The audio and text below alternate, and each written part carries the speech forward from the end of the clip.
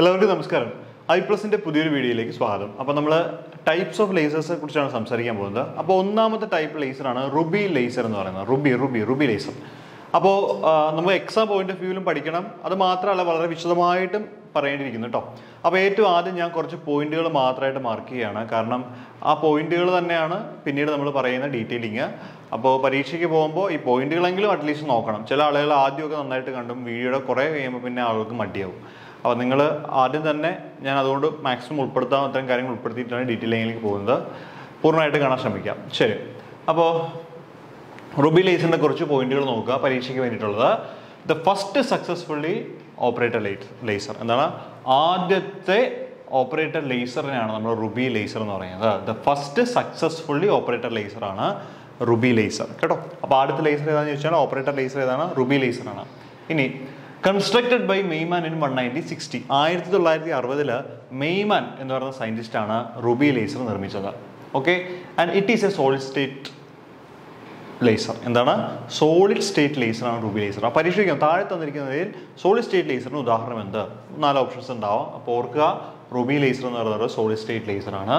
Then 3 level laser. അപ്പോൾ നമ്മൾ lacing action ഒക്കെ പറയുമ്പോൾ പല ലെവൽ ഓഫ് ലേസിങ് ആക്ഷൻ പറയുന്നുണ്ട്. 3 ലെവൽ ലേസർ, 4 ലെവൽ ലേസർ എന്നൊക്കെ പറഞ്ഞിട്ട്. അപ്പോൾ റുബി ലേസർ എന്ന് പറയുന്നത് 3 ലെവൽ ലേസർ സിസ്റ്റത്തിൽ വർക്ക് ചെയ്യുന്ന ആളാണ് Ruby laser. And operator in pulse mode. എന്താണ്?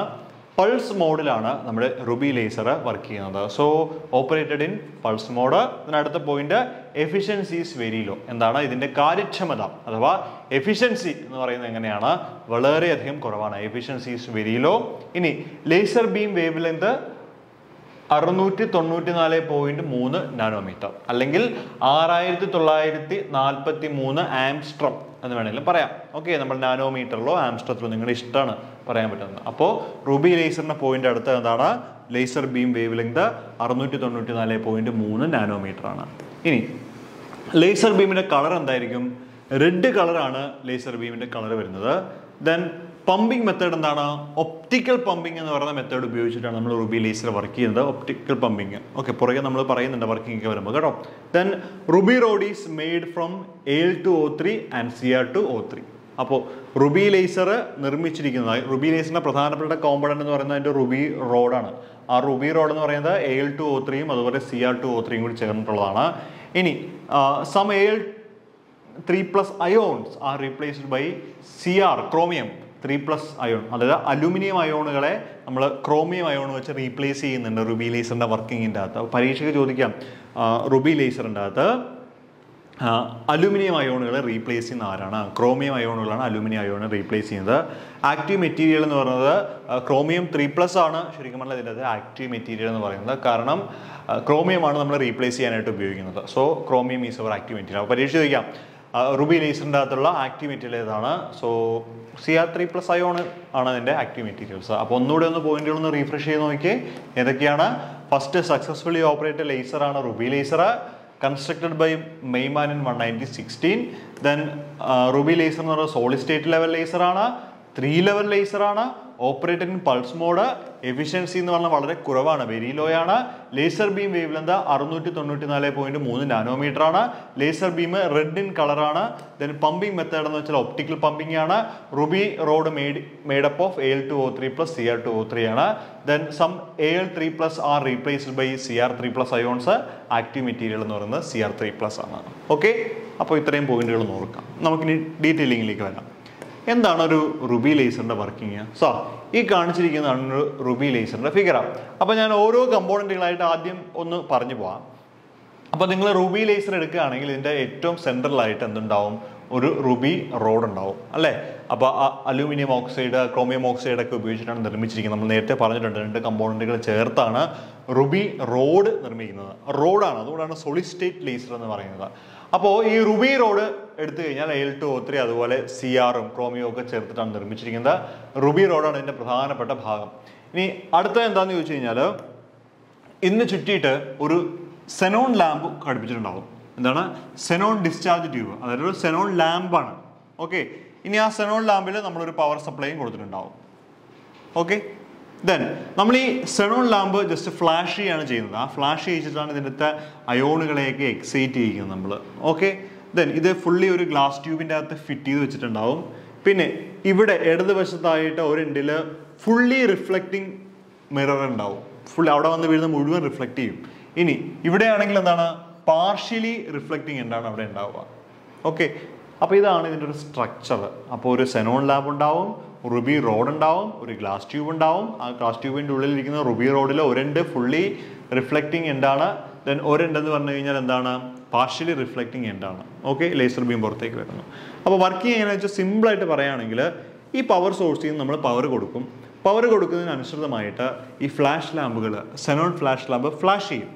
ആ ലൈറ്റ് റുബി റോഡിൽ വന്ന് വീണിട്ട് റുബി റോഡിൻ്റെ അകത്ത് ഈ ക്രോമിയത്തിലും അലൂമിനിയത്തിലൊക്കെ റിയാക്ഷൻസ് നടന്ന് എക്സൈറ്റേഷൻ നടന്ന് എക്സൈറ്റ് ചെയ്ത് നടക്കുമ്പോൾ പുറത്തേക്ക് എനർജി ഫോട്ടോണുകളെ എമിറ്റ് ചെയ്യുന്നു. ആ ഫോട്ടോണുകൾ അങ്ങോട്ടും ഇങ്ങോട്ടും ഓസിലേറ്റ് ചെയ്യും. ഇടതുവശത്തേക്ക് വന്നു കഴിയുമ്പോൾ ഇവിടെ ഫുള്ളി റിഫ്ലക്റ്റിംഗ് എൻഡാണ്. ഈ ഫുള്ളി റിഫ്ലക്റ്റിംഗ് എൻഡിൽ ഈ പറയുന്ന ഫോട്ടോണുകളും തട്ടി ഒരു ബണ്ടിലായിട്ട് അത് പുറത്തേക്ക് തെറിക്കും. പിടി കിട്ടുന്നുണ്ടോ? ഇത് പാർഷ്യലി റിഫ്ലക്റ്റിംഗ് ആണ്. ഒന്ന് രണ്ട് തവണ റിഫ്ലക്ട് ചെയ്യുമ്പോൾ കുറച്ച് ഭാഗം പുറത്തേക്ക് പോകും. ആ പുറത്തേക്ക് പോകുന്നതാണ് നമ്മൾ എന്തായിട്ട് കിട്ടുന്നത്, നമുക്ക് ഒരു ലേസർ ബീമായിട്ട് പുറത്തേക്ക് കിട്ടുന്നത്. എന്താണ്, ലേസർ ബീമായിട്ട് പുറത്തേക്ക് കിട്ടുന്നത്. അപ്പോൾ വർക്കിംഗ് ഇങ്ങനെയാണ് റുബി ലേസർ ഉള്ളത്. കണ്ടോ? പിന്നെ ഇവിടെ ഒരു കൂളിംഗ് കൊടുക്കുന്നുണ്ട്. അതായത് കൂളിംഗ് കൊടുക്കുന്നതെന്ന് ചോദിച്ചു കഴിഞ്ഞാൽ ഈ റുബി ലേസർ ഭയങ്കരമായിട്ട് ഹീറ്റ് ഉണ്ടാക്കും. ഹീറ്റ് ആ ഹീറ്റ് കുറയ്ക്കാൻ വേണ്ടിയിട്ട് നമ്മളൊരു ഗ്ലാസ് ട്യൂബ് വെച്ചിട്ട് ആ ഗ്ലാസ് ട്യൂബിൻ്റെ അകത്ത് കൂളിംഗ് തണുപ്പിക്കും അതിനെ. കേട്ടോ, നമുക്ക് നോക്കാം.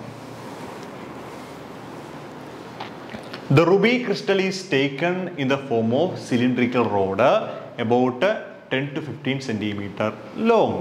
അപ്പോൾ റുബി റോഡിൻ്റെ നീളം എന്ന് പറഞ്ഞാൽ 10 മുതൽ 15 സെൻറ്റിമീറ്റർ നീളമുള്ള റുബി റോഡുകളാണ് നമ്മൾ റുബി ലേസർ നിർമ്മിക്കാൻ വേണ്ടി എടുക്കേണ്ടത്. അടുത്ത് നോക്കുക, ആൻഡ് അബൌട്ട് 0.5 സെൻറ്റിമീറ്റർ ഡയമീറ്റർ. എൻ്റെ ഡയമീറ്റർ എത്രയായിരിക്കണം? 0.5 സെൻറ്റിമീറ്റർ ആയിരിക്കണം. Then its end face are exactly parallel and perpendicular to the axis of the rod. അല്ലേ? അപ്പോൾ എൻഡ് ഫേസുകൾ, അത് രണ്ട് വശവും കോട്ട് ചെയ്തിരിക്കുന്ന ഫേസുകൾ നടുക്കുള്ള ആക്സിസിന് പാരലൽ ആയിരിക്കണം. ഇനി one face A is brightly silvered so that it is 100% reflecting. ഒരു എൻഡ്, നമ്മൾ ലെഫ്റ്റ് സൈഡിലിരിക്കുന്ന എൻഡ്, ഇവിടെയുള്ള എൻഡ് 100% സിൽവർ കോട്ടഡ് ആയതുകൊണ്ട് തന്നെ പൂർണ്ണമായിട്ടും അതിൽ വന്ന് വീഴുന്ന ലൈറ്റുകൾ റിഫ്ലക്ട് ചെയ്യുന്നുണ്ട്. While the other is only partially reflecting, മറ്റു ഭാഗം partially reflecting ആണ്, or it is semi transparent. The two ends thus form a resonant cavity. Resonant, ഇത് വേണ്ട, resonant cavity കേട്ടോ, resonant cavity എന്നാണ് പറയേണ്ടത്.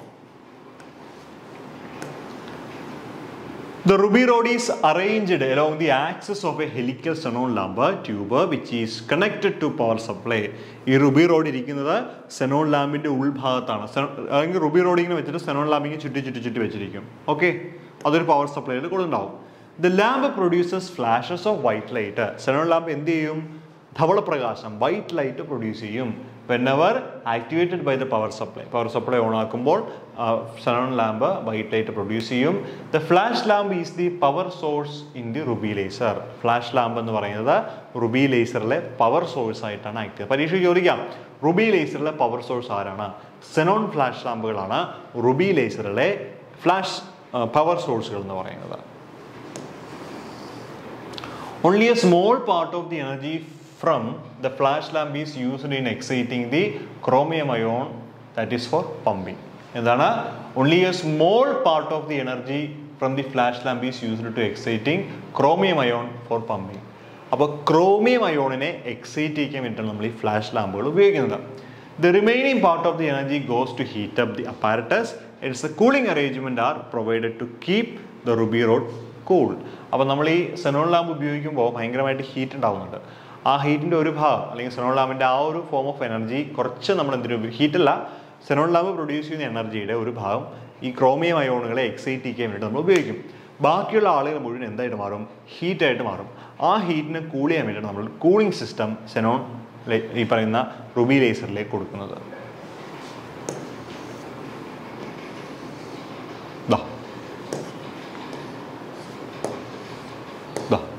ഇതാണ് energy level of Ruby laser. കണ്ടോ? അപ്പോൾ ഇവിടെ എന്താ സംഭവിക്കുന്നത് വെച്ചാൽ ക്രോമിയത്തിലാണ് ശരിക്കും ഈ എക്സൈറ്റേഷൻ എല്ലാം നടക്കുന്നത്. അലുമിനിയം ക്രോമിയം ഉണ്ടെങ്കിലും നമ്മൾ അലൂമിനിയത്തിനെ റീപ്ലേസ് ചെയ്ത് ക്രോമിയം വരുന്നുണ്ട്.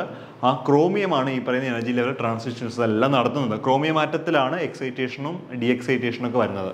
മനസ്സിലാക്കുക, ക്രോമിയവും ഉണ്ട്, അലൂമിനിയവും ഉണ്ട്. ക്രോമിയം ആറ്റത്തിലാണ് ഈ പറയുന്ന പമ്പിങ് മെക്കാനിസം എല്ലാം നടക്കുന്നത്. അപ്പോൾ ഇവിടെ നമ്മൾ ക്രോമിയം നമ്മൾ ഈ പറയുന്ന സെനോൺ ഫ്ലാഷ് ലാമ്പ് കൊടുക്കുന്നതിൻ്റെ ഫലമായിട്ട് എനർജി കിട്ടിയിട്ട് ക്രോമിയം ആറ്റംസ് എക്സൈറ്റ് ചെയ്ത് മുകളിൽ വന്നിരിക്കും. പക്ഷെ അതൊരു ഷോർട്ട് ലീവ്ഡ് സ്റ്റേറ്റ് ആണ്.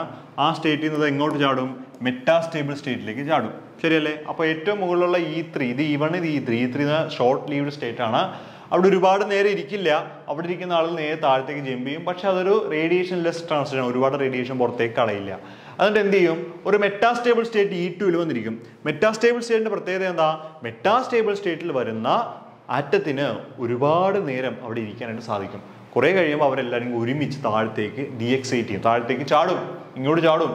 ചാടുന്നതിന്റെ ഫലമായിട്ട് 6943 ആംസ്ട്രം വേവ് ലെന്ത് അത് പുറത്തേക്ക് കടത്തിവിടും. ഒരു ബണ്ടിൽ ഓഫ് റേഡിയേഷൻസ് ആണ് പുറത്തേക്ക് വരുന്നത്.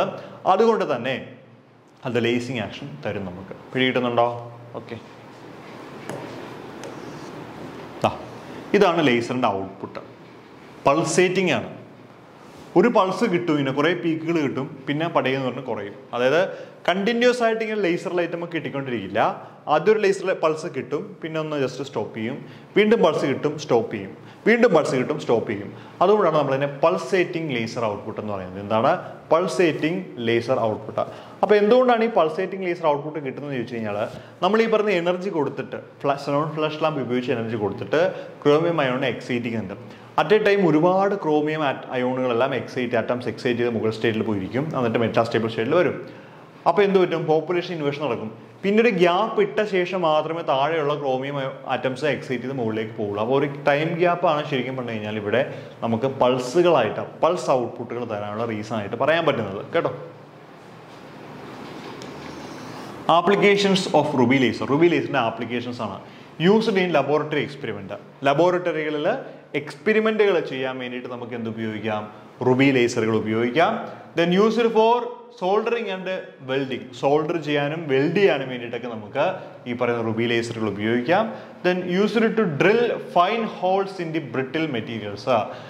ഹോളുകൾ നിർമ്മിക്കാൻ വേണ്ടിയിട്ട് നമുക്ക് ഉപയോഗിക്കാൻ പറ്റും. Used in interferometry and holography. ഹോളോഗ്രഫിയിലേക്ക് നമ്മൾ ഉപയോഗിക്കുന്നുണ്ട്. Then used in light detection and ranging അഥവാ LIDAR നമുക്ക് ഇത് ഉപയോഗിക്കാൻ പറ്റും കേട്ടോ.